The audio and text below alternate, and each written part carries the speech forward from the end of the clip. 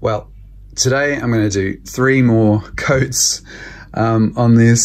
So I've already done 3. So firstly I did the base coat, and then I put the carbon fiber sheet on, and then I did 3 coats and sanded back to flatten it. And it's looking really good. I've just sealed in these areas where I don't want the resin to be, because it was really difficult to get out of those. So I've just sealed them off. The holes don't matter because I'm going to punch them through from the other side, drill them through from the other side anyway, to make them nice and clean afterwards anyway, before I do the final clear coat, spray coat. So I've just given it a really good clean over with grease and oil remover again, and now I'm going to really make sure I don't get any bubbles in the epoxy resin by heating it up in a tray, so it'll be nice and clear when I paint it on. And over the course of today I'm going to do 3 more thin coats, and then after that I'll be doing the final sanding. So let's see how it goes. I've just used some Play-Doh in there, so it'll be easy to get out later, and the resin won't get into those little slots. I found by heating it up a little bit in a pan, you can get the air bubbles to dissipate quicker, but you just have to be careful you don't overcook it, because it can harden really quickly.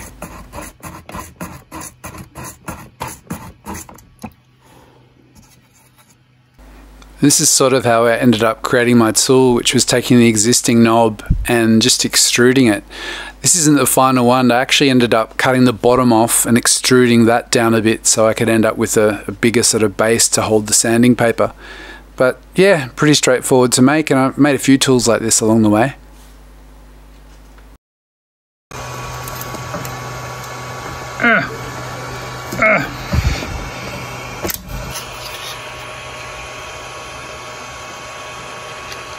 So there it is.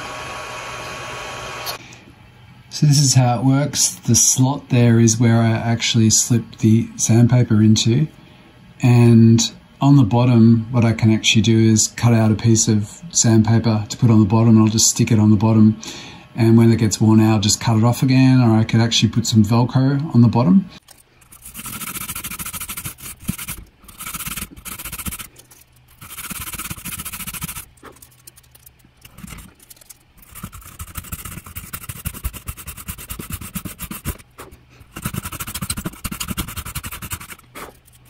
So I think that's decided. I'm going to ream these out and leave a little lip on the inside, and on the other side I will create a little black box which has a single hole in the top for the LED to go in, and I'll put foil on the back of that so it's really bright, and that will just stick to the surface, covering up where the slot is.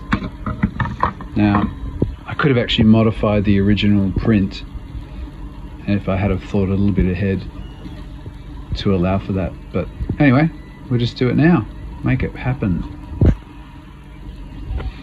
And what I could actually do is yes, that is what I'll do. I'll actually find the spot on here where the indicator will meet up.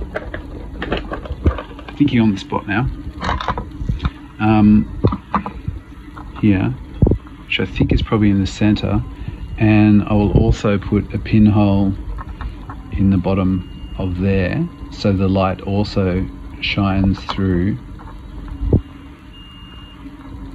That's going to be more difficult, but I might have to put a hole for each position of the switch so that also lights up. Let's have a look if I've got one. So say here, this is going to be my button like this, that goes in there, and as the switch goes around it's going to uncover one of those at a time, so I can backlight them as well. That would be cool. So I've stuck these stickers on here to act as templates for where to drill, and basically for each position here there's going to be a drill I'm going to put through there, and that's going to give me a light hole to shine up from underneath. And I just wanted to check that they're all going to cover the holes properly, and that the knobs turn and all that sort of stuff, which they do, and this central knob as well. What I'm going to do for that is have a black blanking plate behind. So what I basically have to do is drill through each one of these so that they light up. And I think the size drill that I'm going to use is, had it here somewhere. I always lose things, but I think it'll be this one here, or maybe even a bit smaller, and then I'll actually Dremel out the triangle. Same for these in each of those positions. So they should be good. Oh, nice work. Looks horrendous. It will all make sense. Yeah, so here's another Dodgy Tools R Us production.